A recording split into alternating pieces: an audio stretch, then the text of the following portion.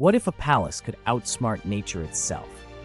Deep beneath the grand courtyards and golden rooftops of the world's largest imperial complex lies a secret that kept emperors safe for centuries: an ingenious water system. In the early 15th century, as construction began on this monumental palace, engineers faced a daunting challenge: how to protect it from Beijing's sudden torrential rains and seasonal flooding. Their solution was nothing short of revolutionary. A vast network of hidden brick-lined channels, stone culverts, and underground reservoirs was meticulously built to redirect stormwater away from the delicate wooden halls and intricate gardens.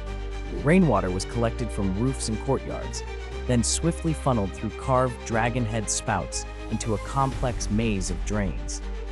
These channels led to the city's protective moat, ensuring that not even the heaviest downpour could threaten the imperial residence.